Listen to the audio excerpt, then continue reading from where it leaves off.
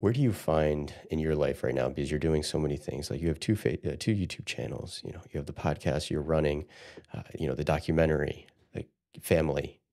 Where do you find the most joy in your life right now?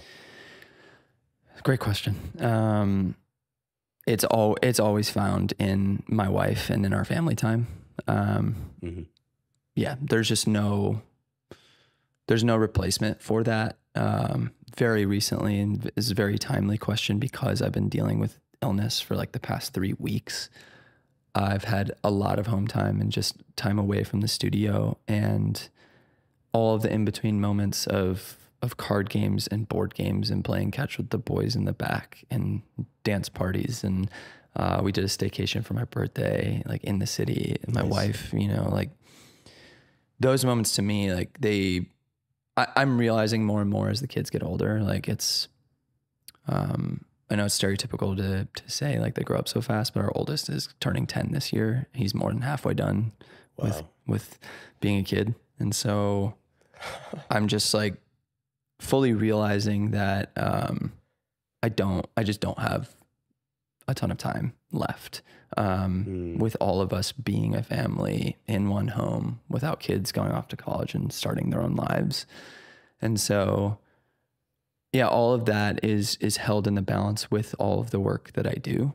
And my common refrain with the work that I do in the diversification of what I do is that it's always a vehicle for me to have flexibility in being able to have that time.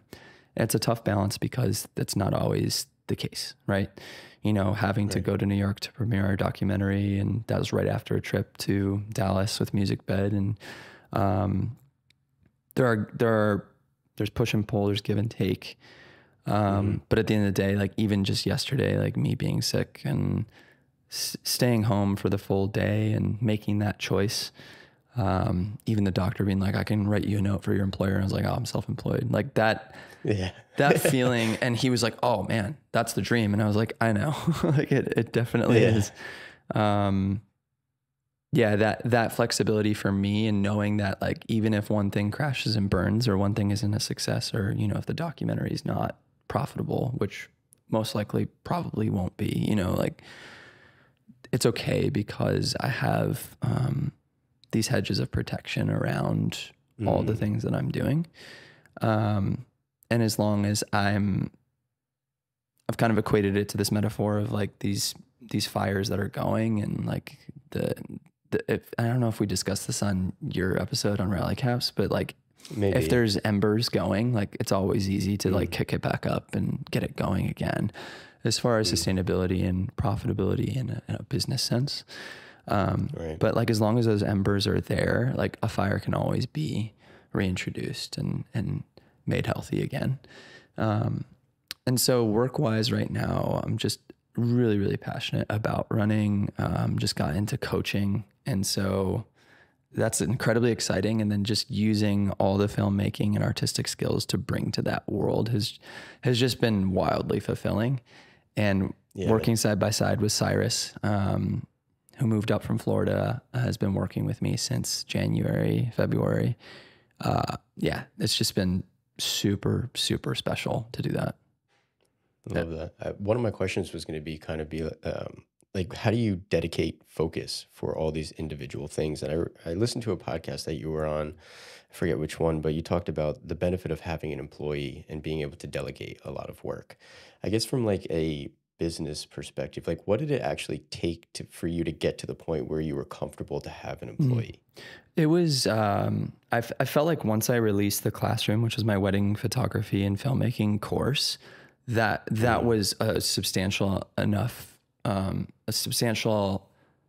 of income to really feel comfortable in bringing someone on salaried, because the revenue over 3 different enrollment periods of that padded the bank account enough to make me feel like there was a ton of options available. It's what gave me the ability to feel comfortable investing in the documentary and really having no idea what the cap would be on what the spend would be.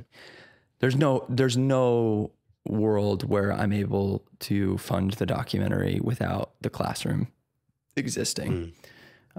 So there's that. And then it was also just a point of like, I actually can't continue to keep all these embers alive without the help of somebody else. And so I'm kind of coming to a place now where I think I could see a future where I know there'll be a future where Cyrus moves on from working with me because he's wildly talented and just has that edge that we all, you know, can see in different individuals. As Danny likes to say, he's got that dog in him. Like undoubtedly. And dude's in the gym every day and is just so disciplined. Everything he touches is just beautiful. Like he knows how to do things. And so, you know, when he wants to spread his wings and do his own thing, you know, cause right now we're splitting responsibilities on the coaching front for running as well. He's helping with admin with that as well. There's a very real possibility that we, you know, partner on business endeavors in the future, but I know that he has the hunger and desire to make some art of his own as well. So I'm just starting to realize, like, as things kind of change and evolve at Creative Club, there'll be pretty significant changes over the next 6 months, as far as allocation of space and like, just changes within the structure of our studio. I'll have to really reckon with like how many days I want to work from home versus come to the studio. Cause my commute's 45 minutes to get here. Which is a lot. And it's a thing. And so I have to evaluate, like, as you know, Steven thinks about moving away from Chicago and their eventual, goal to end up in the Northeast again. You know, like that kind of stuff. It's like, you know, how often do I need to be at the studio? How much can I get back with another hour and a half in my day of not commuting at all? And so we're starting to figure out the idea of switching rooms in our house and putting the two littles in the same room upstairs, and then our girls' bedroom becoming my home office, and like really outfitting it to be exactly what I need, so that, you know, when Cyrus inevitably wants to move on years from now, or, you know, whatever the case is, that I have more of the structure for myself to be disciplined and do things.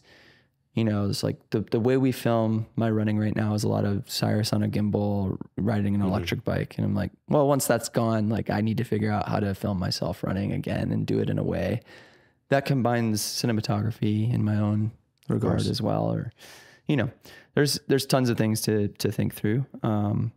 But yeah, I don't even remember what the original question was. No, that's okay.